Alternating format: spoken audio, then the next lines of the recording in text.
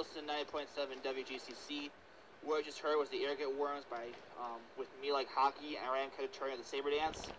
And it's time to talk about the Buffalo Sabres and the Rochester Americans and review this season.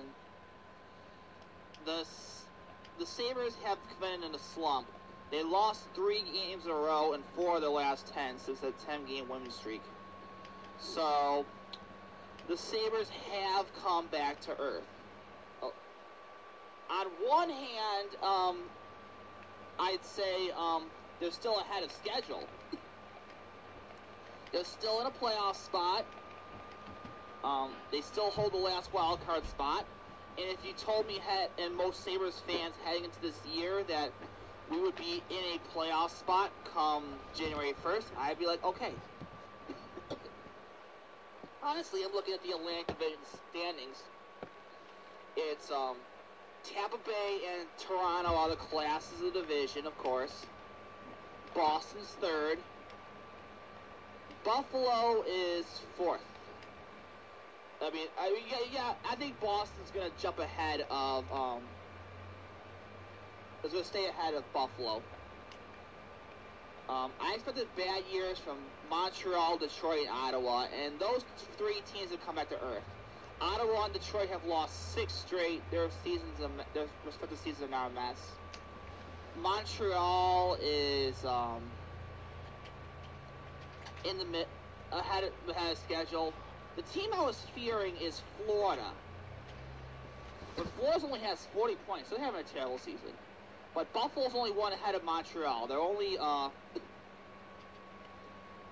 They lost a huge game to the Islanders, so the Islanders are 2 back for the last wild card spot. So, it's going to be a fun end of the season. It's going to come right down to the wire. So, the Sabres aren't good, as of right now, aren't good, but they aren't bad either. I mean, yes, they've been in a slump. Dahlin, Milstead, and Thompson are struggling a bit, but they're gaining valuable experience. And now that they are going to have a step up, they're still in a good spot. I want these guys in hard situations. It'll make them better. The Sabres are losing games, and it's easy to pick apart what's wrong. But at the end of the day, they're not bad. They have a lot of growing to do, and they have turned the corner. The Sabres actually work hard in games, and they don't quit. They have a much better character group. The future is a hell of a lot more promising now than it's been in a long time. I know it's frustrating losing, but we should not give up on these guys. There's a lot of things going on here. They won 10 in a row, and they weren't as good as they thought they were. But when you play that bad stretch, 10-game stretch, it's not as bad as we think. So I'm going to give some grades for this season. Overall, I give them a B-. It was an A+ during the 10-game win streak, but nobody in their right mind said they'd be this far up in the standings at this point. They have proven they can play with any team in the league. But the lack of depth, lack of secondary scoring, and continued power play woes has them losing the 1-goal games they were winning earlier, even though the overall play has been on par with their opponents. Michael gets an A. He's dominant and has carried the team on his shoulders. He's also been real good in his own end and not off the ice. Jeff Skinner I give a B. He's still finishing, but he's not as sharp as not moving in his puck. Jason Pominville gets a D. He's been invisible without Eichel. If he wasn't on the Eichel line, it'd be an F. Reinhart, same as Pominville. Well, but I give Reinhart a C. He still does a lot of things well, and is getting a lot of points, but still looking for for someone who is supposed to be the top line guy. Too many players die on his stick lately, and the fact he's a wing now is hurting the organizationally. Oposo gets a D. He stopped producing, and he does not look like he fits what the team is now. Sherry gets a D. Lots of speed, and it helps, but doesn't score enough and falls a lot. Middlestad gets a C. Again, expected a lot was not realistic, and he's not being put into a situation where he can succeed. has not caught a lot of speed in the NHL yet. Gus gets a B. He is what he is. Just wish he could put a few more goals. Could put out a few more goals. Patrick Berglund, F.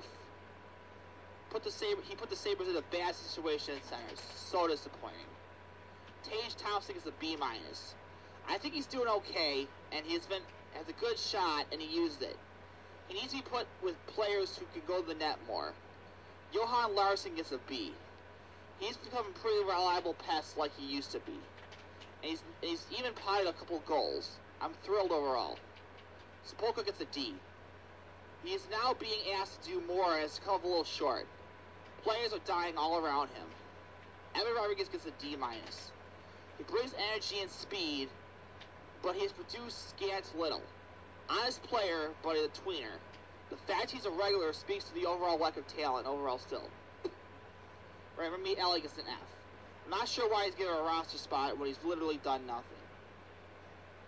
To the defense, Rasmus Dahlin gets a B+. He continues to be brilliant, but he has awful rookie mistakes. But you gotta remember, he's just a rookie. Jake McCabe, B+. His being hurt has played a role in the Sabres standing and continues to be solid. Ristolainen gets B+. The crappy moments in games are fewer and farther between. And when he's on, he's been terrific. He's a true difference maker. Bogosian gets a B+. Overall, still playing well, but with injuries on the blue line, he's been tasked with a little more, and at times it has shown. Scandella gets a B+. He's been brutally bad, then injured, but better in the few games since. Nathan Boodle gets a C+. He adds more on the offense and then subtracts in his end. Casey Nelson's incomplete because he's injured, and needed instead of an 8th role. Lawrence Pilot gets a B+. Shockingly good and consistent for the most part, and an upgrade over the 5 or 6 parents. He's still a rookie, as shown a couple games. Brandon Goulet gets an incomplete. Probably not fair to grade him, but he's obviously not NHL ready. Carter Hutton gets a B. He's had a few stinkers, but he, in my opinion, is the biggest reason for the Sabres' huge jump. I say a combination of him and the top line play of Skinner, and a better defense of Dahlin. But without Hutton, the Sabres might be down last place where they were last year. Allmark continues to be a reliable number 2, so he gets a B+. Power play gets a D. Nothing has changed. And close games, this is making a negative difference to the team. Pellegill gets an A-. They're really good overall. It just sucks that the obvious goal get up from the Bruins takes the game to overtime. Coaching gets a C-. And I've been critical of Housley. But I think Housley should be credited for getting the Sabres to play an up-tempo style game. And overall, they are able to compete every night with every team they face. But some of the line decisions and continued inability to consistently start a period or a goal scoring strong suggest that he still has issues pushing the right buttons. I still can't help but think there are coaches in the league that could do more with this roster, and that ultimately is a problem with Housley. Jason Botterill gets a B. I admire what he's done overall to improve the team in the last season, and it's obvious he has a long-term plan for them. Finding a gem is a guy like Pilot is what heroes are made of. He might have gotten one in Thompson too. Team does need a fresh face or two to spark something positive at a time of need. And Botterill has largely stood pat. I think the reasons why should be obvious when you consider he's already got 5 rookies playing regular minutes in Milstead, Thompson, Dahlin, Pilot, Allmark, and a very strong desire to keep the farm competitive in what is supposed to be a transition year. Overall, the team is still very marginal, and that they need to have all the boxes checked to win. And if you go unchecked, they lose close. The team has put a few injuries that expose the lack of depth and lack of quality depth. The Berglund situation has hurt the team far more than what appears on the surface. Not having that core center has put guys into positions that they are not ready for. And it was already being pushed with the loss of Ryan O'Reilly. Both O'Reilly and Berglund are gone for the very good reasons for the team. Secondary scoring is a huge issue, and for the long term of the good of the team, it's going to be needed to address either from the farm or what's going on the roster. The power play is bad, and it cost them several games. If those do not improve, the Sabres will be hard-pressed to maintain a playoff spot if they do. The Sabres will solidify their position. Housley continues to be noted more for its gum-chewing and inability to push them to produce. Are there other coaches who could do more? I think there might be. But I also believe Housley is going nowhere, and so here's hoping he can find the right kind of balance to push. I think he has a good system, but he needs to get this team to play their best. If Bottle can add a short term without sacrificing what could be a wealth of talented difference makers in the next draft, he'll prove that he's a top general manager. Meaningful games was the goal, and this team has them far early expected. Earning the playoffs is the goal now, and they could do it if likely to stay healthy and the secondary score improves. What are your thoughts to the Sabres? Hit me on Twitter at JRed Show. Amerks got a huge win last night. They came down back from 3-1 down. They tied at 3. There was 4-4. But then with less than with 13 seconds. Sorry about that. So the Amerks got a huge comeback win against the not that you could comments, the Bridgeport Sour Tigers. Asplund scored a huge goal with 13 seconds left.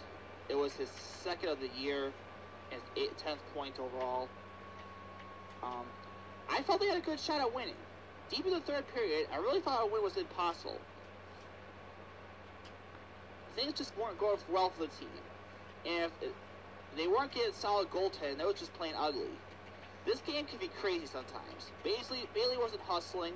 He was missing breakaways, as he always does. Olsen was missing the net again. Nylander was invisible. Gooley was an embarrassing fall during a power play. Wedgwood led to 2 softies. Even after the goalie was pulled, nothing was happening until a timeout with 18 seconds left. Don Stevens told us set up a play is pretty but basic. Draw a net and write on it. Deposit the puck here. Simple, the Amerks kept the puck in the zone on the face-off, and suddenly there was the invisible Nylander firing away. And equally inefficient Asplund standing alone. Overtime was mostly Bridgeport playing keep away and Wedgwood making the saves. So the shootout Olsen scores the first goals, and the Wedgwood was perfect. So, overall, Amerks fans, I guess they should. I don't think they should be happy this year. They are currently first in the division, 2 points ahead of Syracuse. But I know some fans are complaining about Bottle being too conservative and not getting help. But hey, we're still in first place. I know they've been 5-5 the last 10 games. They're kind of inconsistent. I know this kind of reminds a lot of fans of last year, but a conservative approach is the way to go. We don't want Bottle to be like Tim Murray to burn assets. So what are your thoughts? Hit me on Twitter at JRed Show. We'll get back into the music. I'll have a few more sports talk before I leave. If you request, hit me on Twitter at JRed Show. Coming up next is the Rentals with Friends of P. Just keep on 9.7 the Music FM.